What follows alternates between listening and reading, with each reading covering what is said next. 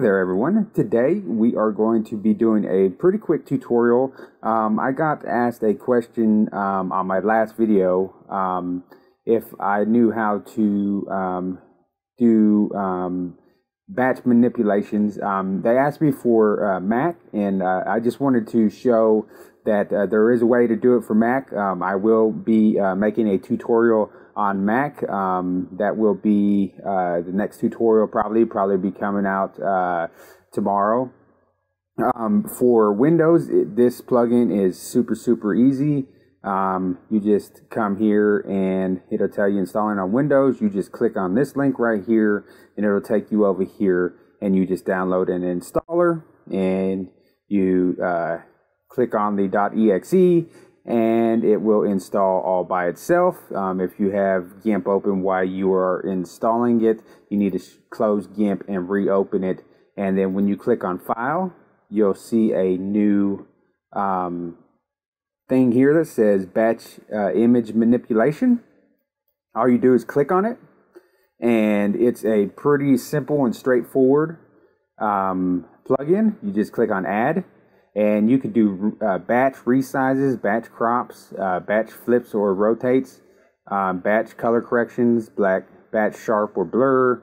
You could add a watermark, change format and compression, rename with a pattern, and then other Gimp procedures. You can save this set, load a set, and it's all pretty straightforward. So what we're going to do here is we're just going to click on Add a Watermark, just like that, and you could do text, and you could change the font and the opacity of it and stuff. But for this one, I'm going to go ahead and use an image. So I'm going to go over here and I'm going to find my image real quick, and I'm just going to click open, just like that. And then I'm going to click on adapted size, and I'm going to make this 10%. I want it 10% of the width and 10% of the height.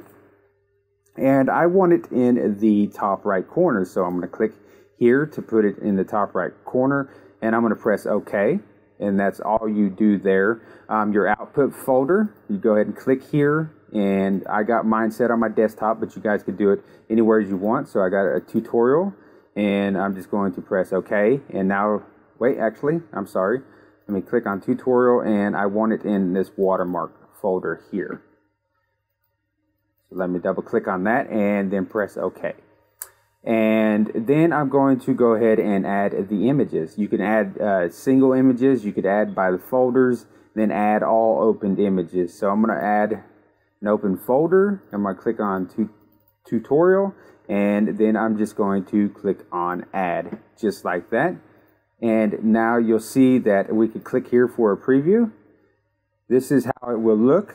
So it's going to be in the top right hand corner, and that's good for me. Let me go ahead and click on, maybe let's scroll down here, see if maybe, yeah, there you go.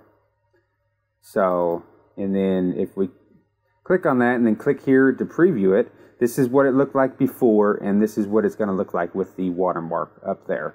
So this is a really awesome image. You could view the changes that you're going to do before you make them. And the guy, let me come back here, is Alessandro Francisconi. I'm sorry, I ruined his name there, but this is awesome, and I really appreciate him making this, because it's just super nice. And you could also save different manipulation sets and stuff like that. He's got documentation here, so if you click there, you can come here, and you could also download it from here. You could download the sources and all that good stuff, and he shows how you could do the color correction, then the live preview, and you could do other Gimp plugin procedures and stuff here. So this is a really awesome plugin here. So then, like I said, I will do a Mac tutorial next. And I might be able to do a Linux tutorial. I just got to install Linux back on my virtual machine.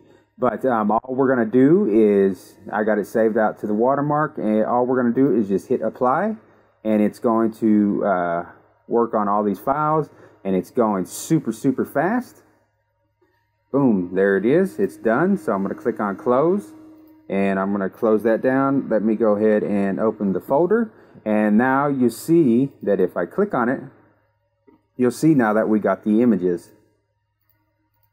And if I just click through here, you'll see that it's on all the images. Now, one thing when you do batch installs, you want to be careful about is your naming conventions. So to make it easier and stuff like that, it's just that you can name it whatever you want, and then go, you know, 01, 02, 03, just like this. I'm not sure if this does batch naming or not. Let me go ahead and see. We'll do just a simple watermark again. This one we'll do a text. Just like that. Let's make the color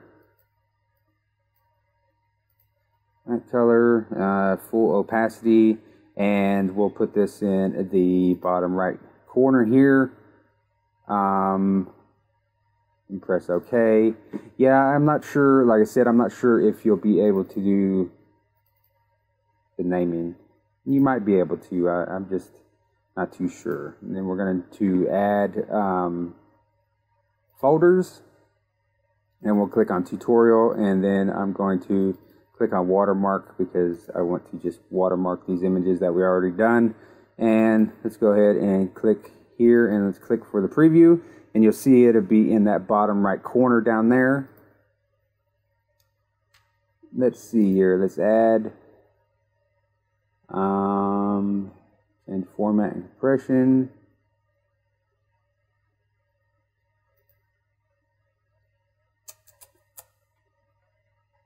Yeah, I'm not sure. I don't think you can do that here. But just make sure that you do your naming that way. It's a lot better that way, and then you ain't got to search through, and it'll all be nice and stuff like that. So that's pretty much it. We'll come back here, and we'll go ahead and let me refresh this, and we should be able to see the watermark down there. Yep, the watermark's down there. We'll go ahead and flip through these here, and this is super nice, really nice. I really enjoy this program, and that's pretty much it. And like I said, there's documentation here on how to install it for Mac. There's another thing. There's a guy he makes Gimp builds for Mac OS. You guys can go ahead and do this, but the builds are a little bit behind. It's 2.8.14. 2.8.14 is pretty nice. I'm not sure 2.8.18. They added some new features. I'm not too positive on what they all were or not, but just know that you can go ahead and download this, and it's already got the Bimp plugin in it, and you won't have to do any compiling or anything like that. But it is like 2 versions behind, and there was some fixes. I know in 2.8.16 there was some fixes that they had messed up in, or well, they didn't mess up, but there was bugs.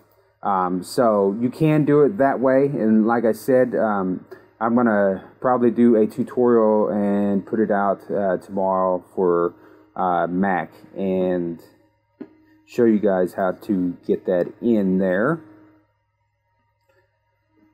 And that'll be good. So I hope you guys enjoyed this tutorial, and I do appreciate the person that asked for this tutorial. Now, like I said, they specifically asked for it on Mac, and I will get to that next, like I said.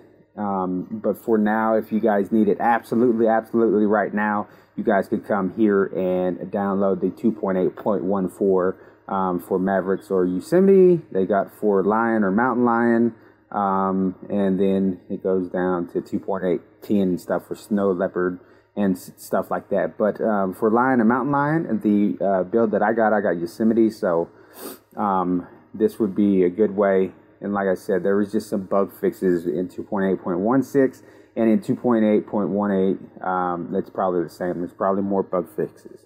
But I hope you, like I said, I hope you guys enjoyed this tutorial. It was really quick, really short. You just take and click on the .exe on Windows and it installs itself. And boom, open up Gimp and you have it right here. So please like and subscribe and have a super great day. Thank you.